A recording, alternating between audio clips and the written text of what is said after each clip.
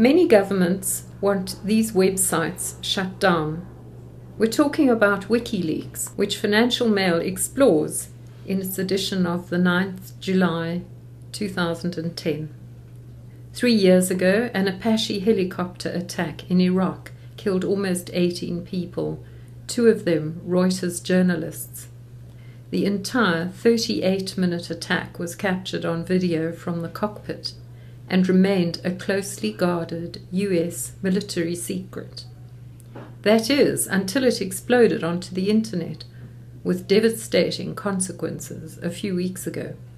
It became one of the biggest news stories this year, and so did the website on which the video was released, wikileaks.org.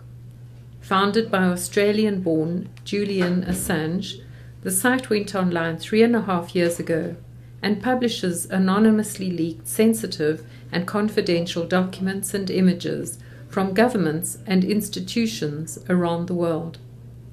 Though the Iraq video, Collateral Murder, is its best-known leak to date, the website has scored other scoops: the operating handbook for Guantanamo Bay, the far-right British National Party's membership list, the infamous ClimateGate emails, the Yahoo account contents belonging to 2008 Republican vice presidential nominee Sarah Palin, and corruption details of former Kenya leader Daniel Arap Moi's family.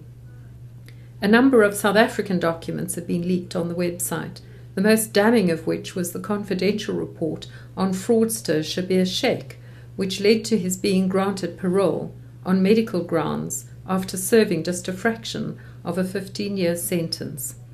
For more on this, see the Financial Mail, in print or online.